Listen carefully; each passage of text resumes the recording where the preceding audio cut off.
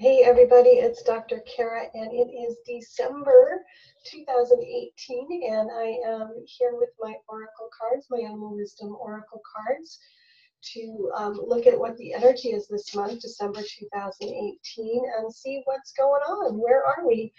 And I just want to start with an update. I did not do a November forecast for you guys because of the campfire in Northern California. We evacuated the night that it broke out, and we were gone for about 3 days, and then came home, and our house was fine. We got all our animals out, my kids, my husband, everybody was fine, and then we just kind of had to wait for it all to finish playing out.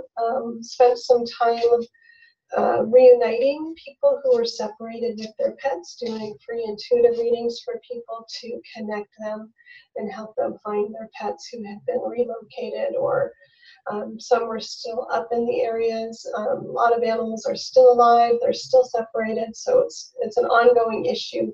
And I am feeling called to do more for that, so I'm not sure what that's going to look like, but hoping to connect with some people and see if I can't point my intuitive radar in the direction to help people and animals and make sure that people get reconnected and animals get reconnected with their people. So let's look at the energy this month. I'm using my Animal Wisdom Oracle cards, as I said, and I'm going to just pull these 3 cards and okay, cool. So first card is the octopus, and I love the octopus. It's all about flexibility, but it's also about being so connected and so aware of your connection with the universe that you recognize that everything you need is provided for you. So whatever you need, it's somewhere around you. It's either within you or it's outside of you, but it's somewhere. We always have what we need. We just need to look. The second card is the owl. The owl is all about clarity. This month, this card in particular feels to me like it's clarity in the sense of honesty. So being really clear about stuff, not being wishy-washy, not sugarcoating anything, but just being really straight.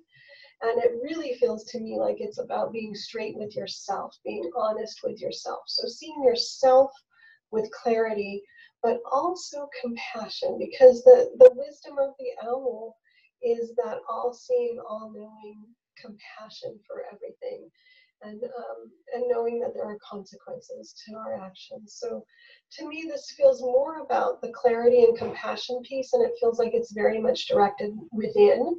So just be very gentle with yourself, but also at the same time very honest. And you know, to me, this can look like, and this is how it's showing up for me already this month, it's just really noticing some places where I'm a little bit rigid in my thinking.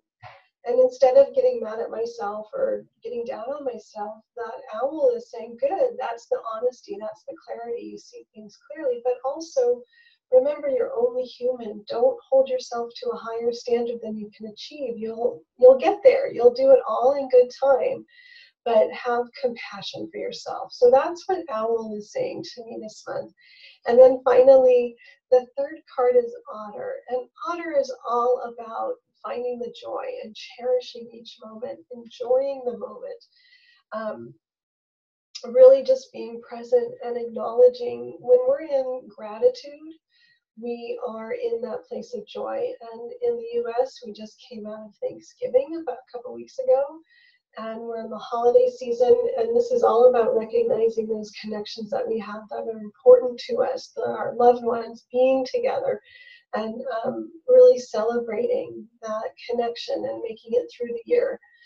For a lot of us, this is a really tough year, and the energy of December is very soft, it's very gentle. It feels like it's a month where you're going to be just coming into this gentle awareness of clarity about yourself and who you are and what you're up to, and what's old and what's ready to be released, which is perfect as we move into the new year. And we just want to shed all those limitations of the previous year. So the energy this month is about being present during the joyous holiday season, cherishing yourself, your connections, your relationships, your events, whatever's going on for you. And just really knowing that all is well in preparation for that big letting go that we all seem to do around the New Year's, a new beginning, a new start. So you're going to have some awareness coming up this month of what you're ready to let go of. And just start noticing it, because you will be seeing what you can grow from, how you can grow, what you can let go of. So just like me with those limiting beliefs, those rigidness, those rigid thoughts that I've been having the last couple of days, that's just part of my process of becoming aware of what I can let go of. It's coming into my awareness because it's coming up to be released. I don't need that crap. I don't need to be uptight. Nobody needs that. So I've now found another place where I was being a little bit uptight, a little bit rigid, and I'm going to let that go and let it be released. So I'm taking these three animals with you this month: octopus, owl, and otter. So finding the flexibility, the compassion, and the joy in your life. That's what December's all about. Put a note in the comments. Let me know what's coming up for you if you're finding limitations in your own thinking, finding places where you could be more flexible inside yourself and have more compassion with yourself and live your life with more joy. I'd love to hear all about it and see how the month is going for you. So leave a note in the comments. And hey, you guys have been asking for these cards, and I am this close to having them ready for you. So I'm hoping that I will be able to make those available for order in the next week or so. So definitely this month in December, I'm hoping to have those ready for you for purchase. So stay tuned, because I'm so excited to share them with you.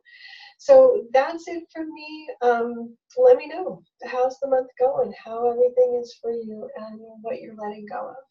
All right, have a beautiful month. I look forward to seeing you next month. Bye, everybody.